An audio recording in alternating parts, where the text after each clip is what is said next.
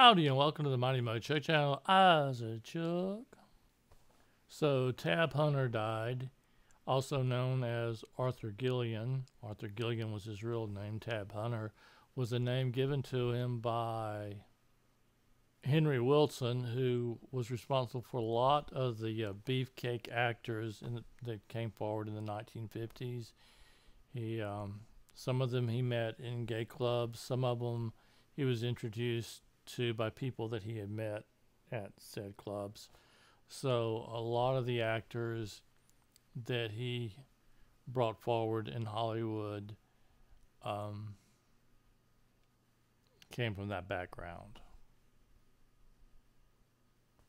Although Henry Willson made a lot of people rich, he made a lot of enemies in Hollywood. And toward the end, he was out of the closet, but during that period, things were not like they are now.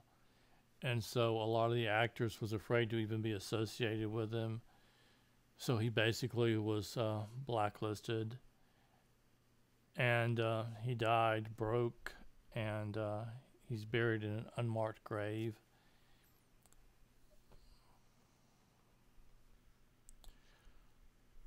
When Confidential, a tabloid magazine, was going to out Rock Hudson, Henry Willson betrayed Tab Hunter as well as Rory Calhoun. Roy Calhoun had a prison record, and Tab Hunter had been at a party and had been arrested for disorderly conduct, and the party was painted by the tabloid. They didn't exactly come out, but they had a lot of innuendo to basically state the fact it was a gay party. But Tab Hunter wasn't actually hurt by Confidential running that story, because about at the same time that the story came out, Tab Hunter was shown in other magazines with Natalie Wood, and it was painted as though he had a relationship with Natalie Wood. The joke during that period was Natalie would, but Tab wouldn't.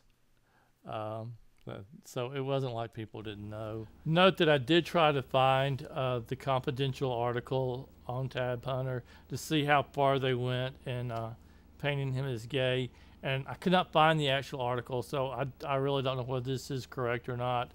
But one of the sources that was referring to the article said that the article did go so far as to say that the party where Tab Hunter had been arrested for disorderly conduct, they termed it a limp-wristed party, so which is, of course, you notice some little old lady asked her, "What does that mean exactly, dear?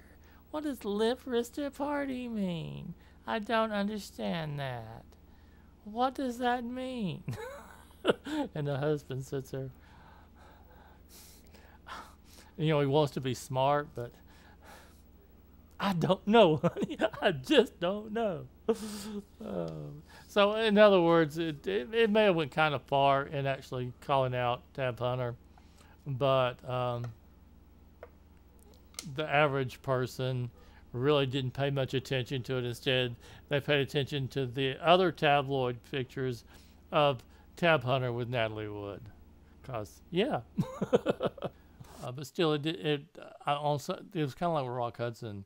Even though the story didn't run on him, there were other stories, and so the people kind of knew and didn't know. It was kind of, it's hard to explain, but there was a duality there. The American people were actually more accepting than what some people have suggested. In some ways, people were more accepting back then than they are now, I would guess, because there was so much vitriol on both sides, where things back then were more, just don't put it in my face, don't care. Of course, it's not really as easy as saying that everybody is this way or that way. You have certain groups that don't really care, have never cared.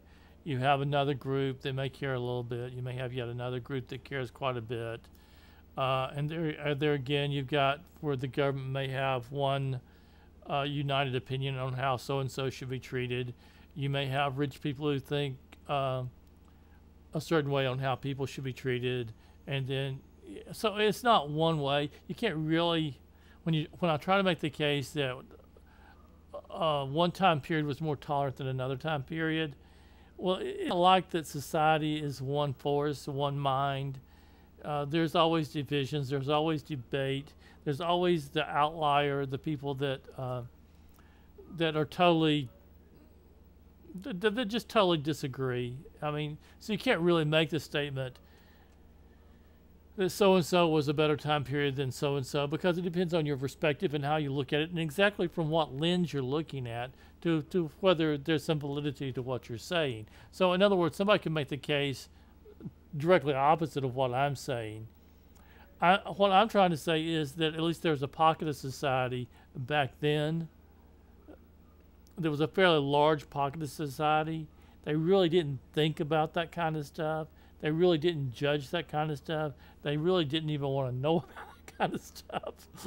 So, it's hard to make a blanket statement about whether so-and-so period of time is more tolerant than another period of time. So I wish I kind of had not even got into that. And so it wasn't like people didn't realize, Liberace, Rock Hudson, Tab Hunter. They knew. They didn't care. So Henry Willson died in 1978 at the age of 67, broke, in part because people knew about him, about his sexuality. On the other hand, Tab Hunter, who Henry Leroy Willson helped create, died in 2018, going on the age of 87, I believe. And he died worth $10 million. The man who created his career, penniless. Him, Tab Hunter, $10 million. Yeah. But it should be noted that one reason that Henry Willson was treated so badly at the end, it wasn't just because people knew about his sexuality, but it was in part because people like Tab Hunter hated him and did not trust him.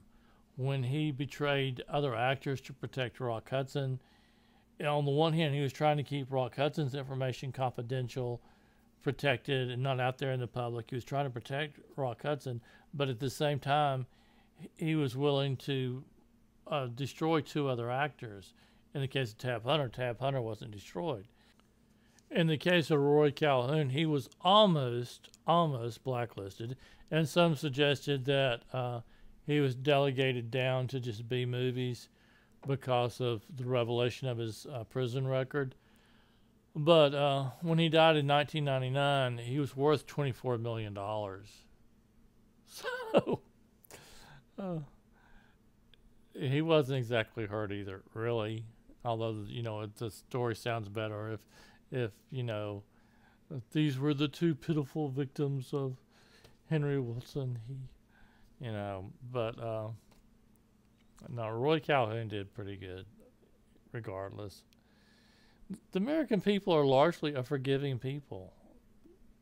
And when I say forgiving, most don't feel like there's anything to forgive because there's not.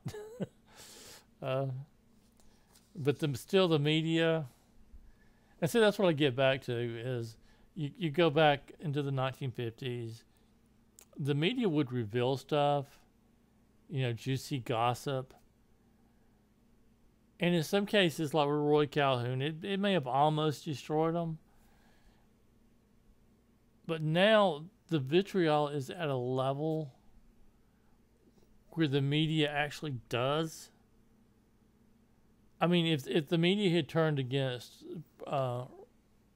Rory Calhoun today,